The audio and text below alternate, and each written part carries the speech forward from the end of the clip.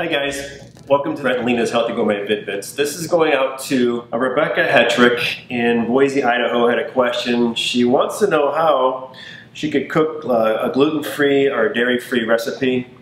And my favorite is a quiche. So I'm going to go ahead and address that with this gluten-free spinach quiche. So we'll do, starting off with, I have in the bowl, I actually cracked 6 egg whites and added 1 yolk.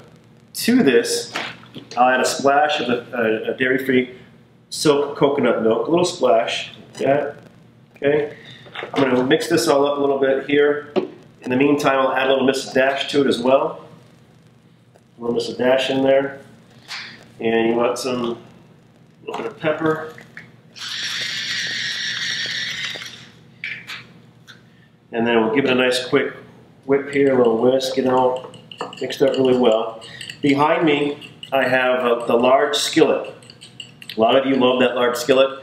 We're going to be using this one today to cook that quiche in. It's preheated. I always want to stress this. Always have these skillets, no matter what you're using, whether it's the saute or the skillet, always have them preheated.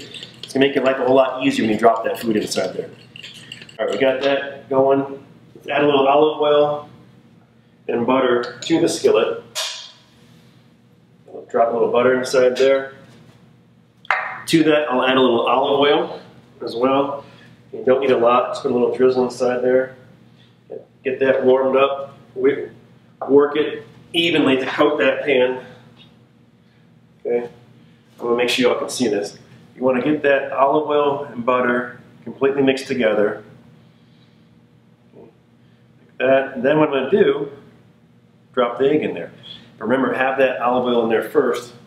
A nice warm pan. Turn it up to medium high now. Gas range, I'm at number 4, about 4.5. Okay, let that get heated up. We're going to drop in some red peppers. And then we'll add our spinach to that. And I'll top it off with a little bit of onion as well. So let's go ahead and drop the egg in there first. Nice hot pan. Okay. Now to that, I want to add the spinach. Before I do that though, let's cut that onion up. So let's pull out the cutter, lock that cutter down.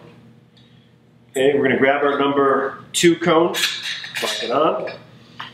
Take the onion, let's do this one here. I'm going to wedge this onion, let's go for it.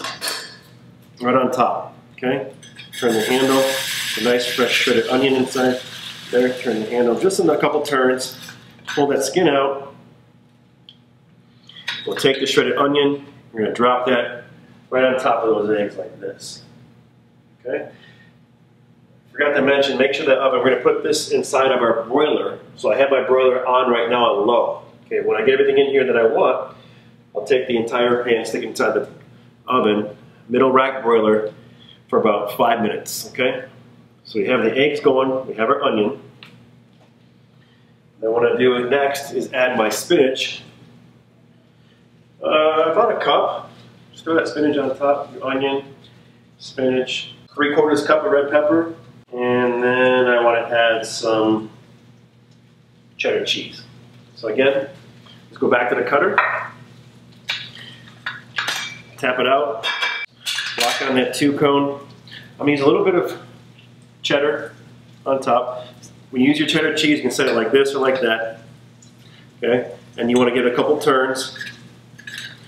Like this, a nice fresh cheddar cheese, and then what I'll do, I'll take that cheese and just sprinkle it right on top of everything, like this, on top. Let that egg cook a little bit longer, a couple minutes, about 2 minutes, 5 minutes total here, and maybe 3 or 4 minutes total there, and that meal's going to be done. Okay? Take this entire skillet, okay? I'm going to set it inside the oven. I have my broiler on low. I'm set it right here in the medium rack like this. Okay? And give that about 3 to 5 minutes max. Take it out, cut it up, and we'll be ready to eat it. Alright, that's the 3 to 5 minutes. Now, always remember, hot pan means hot handle. So either grab your little oven mitt or a towel, something when you pull this out, because the handles are hot. Okay? And then I'm going to go ahead and set it here. Grab my little spatula here. Get in there with that spatula.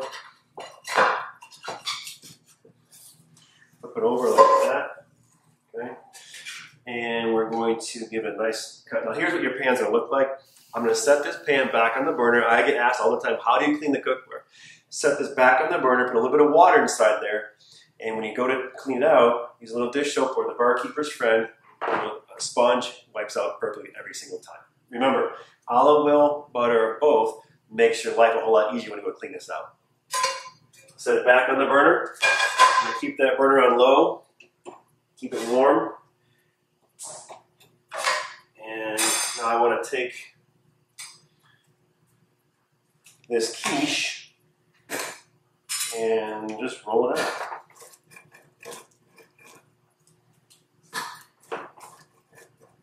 Depends how hungry you are. You can get 4 slices or cut it again and get 6 to 8. Put that on a plate. A little parsley on top if you want, and then get a little pepper.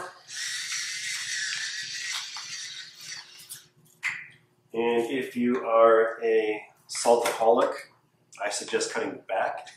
In the meantime, put a little pinch of Himalayan, that's fine, or sea salt or kosher. Done. So if you were checking your watch or your clock, that was probably, again, about 7 minutes. So if you have any questions about these recipes, you know how to get a hold of us, and we're here for you 24/7, 365. I hope you learned something new today, and we'll look forward to seeing you the next time. Brett and Lena's Healthy Gourmet Vitamins. See you then.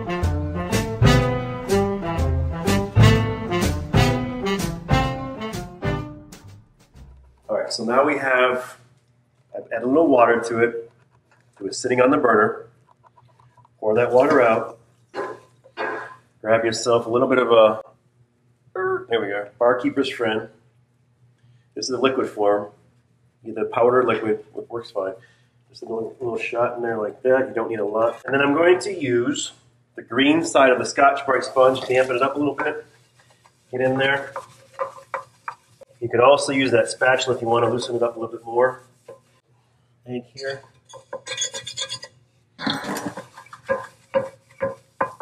And then I'll add a little dish soap to it. Dish soap. And get that water ready. There we go.